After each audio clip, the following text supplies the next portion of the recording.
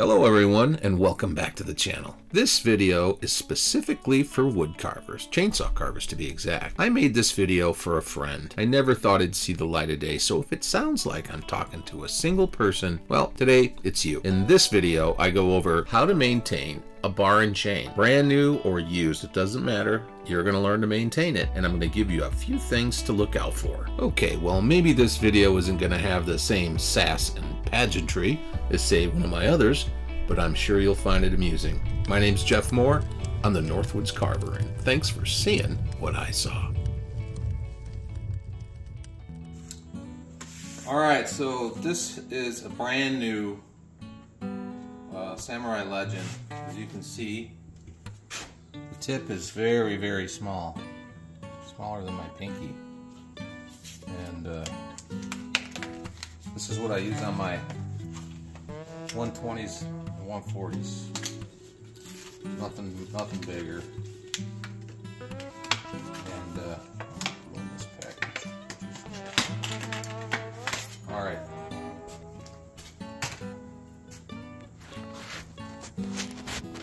So this one is straight from the factory, and everything from the factory that you get has got a cross. The grooves are cross grain here. So when I say dressing the bar, it means, well, at first it means to get rid of this and get any micro grooves going in long and elongated, or I should say along the trail to the tip. So you need to get yourself a Scotch-Brite wheel if you don't already have one. Mine's already worn out pretty bad. So what I do is I just get in there and I'll take off any cannon bar you get. It's always painted. Any steel bar. What you want to do is get underneath that paint, because they're all the same. They all have cross grain. And so what you want to do is get underneath there and get all those lines. These are all cross. What you want is to have your micro lines going this way to help move that oil to the tip. Also, it reduces a lot of friction. And I'll do it one better. Usually what I'll do is I'll just take a sharpening stone. Get a little wet there. So this is just a stone, and it runs. The stone runs on the groove, right between the two grooves. All right. So I'll just put that right in there, and it knocks out all of the little.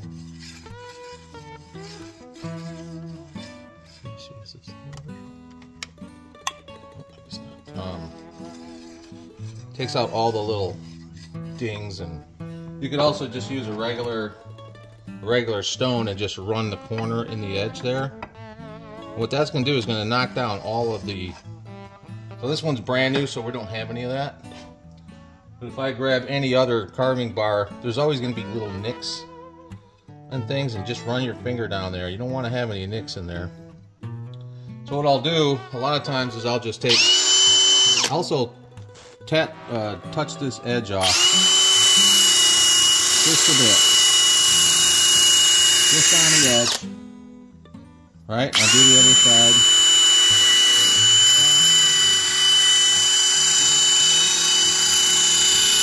It's just knocking off the square edge just a little bit, and then you come back in with the stone, and then it'll knock off the inside edge, and it leaves you less surface area for the chain to run. And get you some of these diamond files, because once you get up, if you get any little nicks up here in the tip, you use these diamond files. You get right up in there and just knock out what you can, because you're not going to be able to file this hardened steel, whatever they're using up there. But yeah, so basically I do that, and then I'll take a fine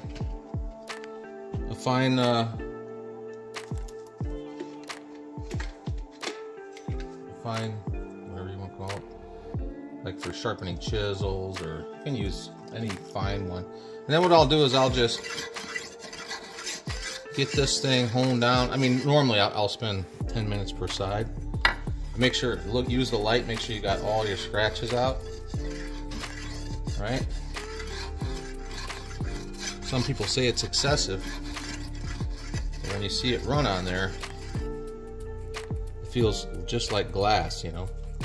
And so like I said, up here if you have little dings or any nicks or anything, you get that, one of these diamond tools, and you just want to get in there. You don't have to remove it completely.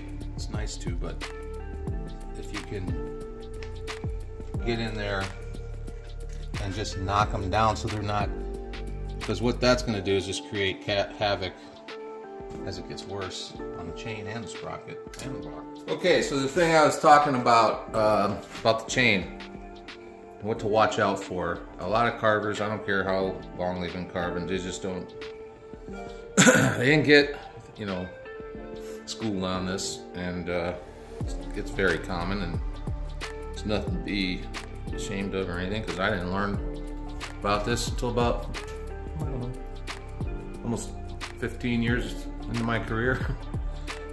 So basically, when you have that bar,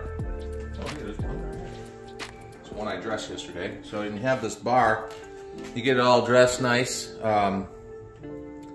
one I partially dressed for you yesterday. But what happens is, see, what makes these kinks is not, so you can see that right there.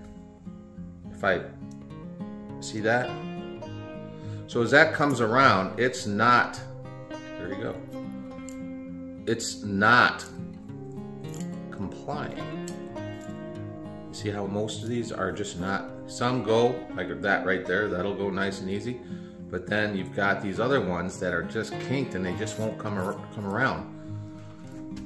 So as you can probably gather, this isn't going to be good at high speed.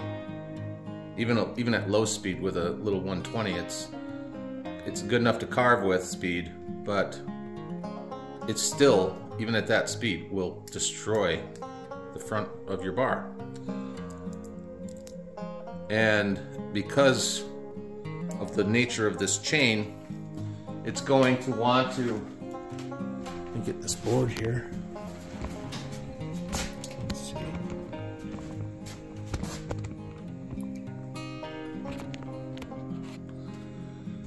All right, so this is, I kind of leave this up for when I do my classes. Anyways, so basically what's happening is instead of, yikes, instead of this, whoops,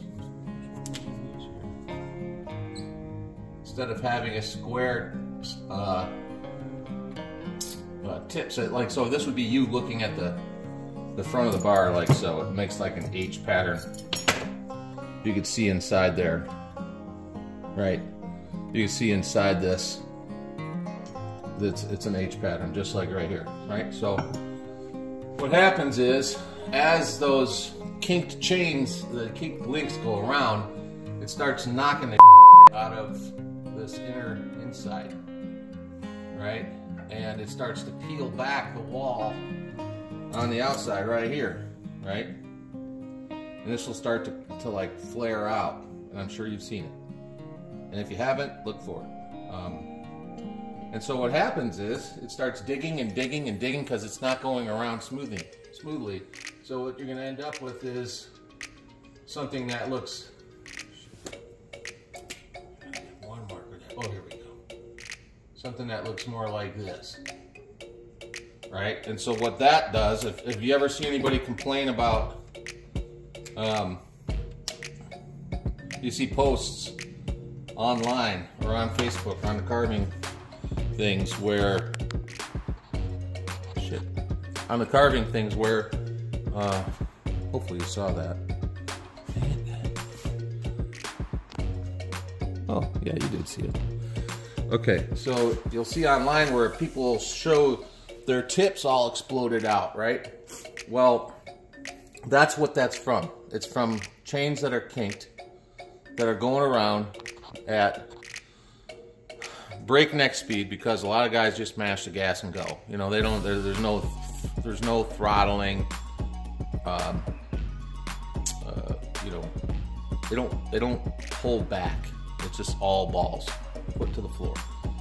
Whereas when you're carving with, especially with these guys, you don't really need to like really watch it too much because you're only dealing with a 120 or 140. They only go so fast. But on a gas saw, I've seen people put those on gas saws. I know people use them with some success, but as far as those split apart, that's exactly what happens. They're not paying attention to their setup. So what happens is this chain eventually will eat this bar up until the point where it just rams its way through, because there's a lot of torque. And the reason why this gets this way could be, well, it could be a couple three things. One, the chain is too loose. If it's too loose, then it slaps as it comes around. As it comes around, it's like a wave, right? And I think no matter if you're perfect with it, I think it's still gonna kink at some point. It's the nature of the beast. Hopefully, you can keep an eye on your expensive bar and baby it. But always check your chain. So what I always tell people is to just take them like so, and just do this. And if you can see it, right? You can see how they're just not working so good. They're not working at all. Just about every other link is kinked. So what happens is, leave it on. You take a brand new chain, put it on a brand new, beautifully dressed bar, put it on there a little too loose, and over time, what happens is you can't, if it's not getting enough oil or whatever, it's not a good thing because it's adding friction, clearly. But you're not really dealing with too much chain speed in this case. Not so much for a gas saw, but when it comes to damage, it happens. It's a peening effect. It's just like when you take, these don't get misshapen because of heat. It takes way too much heat to alter the shape of the steel. So what happens is it comes around, slaps into the hardened steel bar, of course, and eventually it just peens the where the rivet is, right up underneath there. So that's what stops this thing from completely relaxing. Over time, it does that. And so you got to keep an eye on that. And if you do discover that it has something, just do a quick little touch-up on your bar and get a different chain. Try not to make that mistake. Chain's cheap, bars are not. The other thing I wanted to talk about was that process. So like if you're doing it to the point where it's really wearing away on your bar, you better check your sprocket. Because there was a time where I took my sprocket, I kept trashing brand new Cannon bars with brand new chains. I couldn't understand what the fuck I was doing, why it was like that. And took it to the dealer and my saw guy, and he said that, he goes, well, did you check your sprocket? And I said, no. Oh. So he pulled that sprocket out and it was cheesed. I put a new sprocket on, dressed my bar, put a new chain on. Good to go. But I always keep an eye on it. These bars are about $150 and I don't want to keep buying them, so I just baby them. Anyways, also don't put them on your jaw horse, because inevitably you're going to drop it or you're going to knock the jaw horse and it goes face first down into the floor and cheeses your tip. Okay, the other thing is the raker.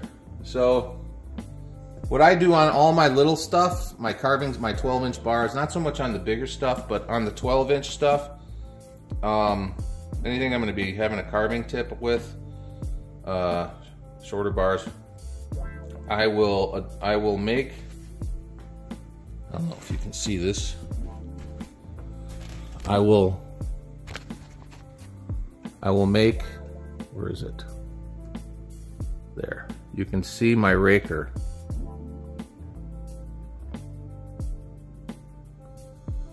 I file it up into a dolphin, like a knife shape, like a dolphin dorsal. So basically, I'm taking whatever this profile is, right? It's got this weird, this kind of thing. And so basically, what I'm doing is I'm just shaving off the edges. It's still maintaining. I'm just shaving off the edge. So basically, I'm turning this shape into, well, more of a dorsal. And what it allows it to do is it allows it to still bite and keep its depth, but also it allows the side of the tooth, the sharpness. So you get little, you're gonna get way faster clean cuts, and you're gonna have, it's just gonna turn into a laser beam for you. Just don't go too crazy. Just, you know, just nip it so that, and it's like I do that on my, I don't run 50 gauge ever in any of my small stuff. It's all 43 comfort chain, and comfort chain has those weird double, you can see that weird double thing that matches the width of the cutter. So all you're doing is you're just shaving a little bit off so you can get a little bit more cut. It becomes more aggressive, and it becomes a lot more fun to carve with. So anyway, those are a few tips. If you have any questions, just give me a holler. Give me a holler. Shoot, call me, whatever. All right. So luckily for you, I just bought a brand new saw, put on a brand new chain and a brand new bar, and I don't like the way it cuts. It's just, I feel there's a sense of resistance. And so what I'm gonna do is do the raker thing that I told you about. So basically we're just gonna file these upward into a dolphin or a knife. Well, I'd be doing everybody a disservice if I didn't say right off the top that this is an abbreviated version of some of the things that we go over. But in this case, it's just basically a rundown, really. There's just I mean, there's a lot of examples that I have laying around the shop of destroyed bars that I can say, okay, you see this is what I was talking about. And instead I was forced to use a marker. I don't know why I did that. I think I had some stuff around that I could have used, but just, you know, I have that drawing up there so I can blow it up, you know, to a larger size so that everyone can kind of see. Now, this was for a friend out in, I believe it's Maine. Well, I don't want to give too much away. I figured since I made it and I sent it to him, I might as well just share it online or share it on YouTube. And, you know, there's a lot that I left out. There's a lot that I could go into, you know, troubleshooting, and that's another thing we go through in the class. What to listen for, you know, what a saw sounds like when it's about to the bed, so to speak. So yeah, I got a piece of it. Oh well. Anyway, that should help you out on your next odd project. Well, in case you haven't figured it out, it's this guy. Thanks for watching, everybody. And remember, if you're gonna be a dink, be a good one.